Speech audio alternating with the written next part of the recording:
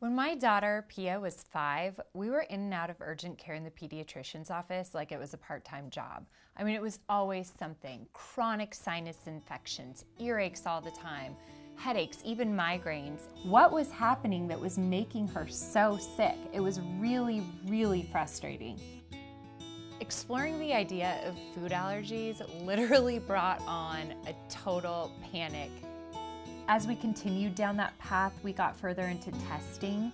We have a lot of food allergies and intolerances.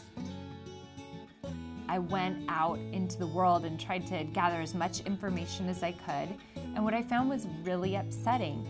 There wasn't that much, you know? I had like all of these different sources that had little scraps of information, and I would try to piecemeal it together to make sense of what was going on with our family and of all the changes that we had to make. And I really started thinking, how are other families coping with this? All the months of research and digging for these sources really led me to writing Pure Delicious. It was just a culmination of having to hunt for all those scraps and me going, I know I can put all of these pieces of information that you need in one place, along with 200 recipes that are going to knock your socks off. I really wanted to create a resource for those of you who have food allergies or food sensitivities.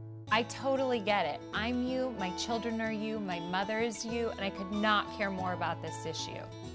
I approached developing these recipes first as a chef and recipe developer, and then I came at it as a mother.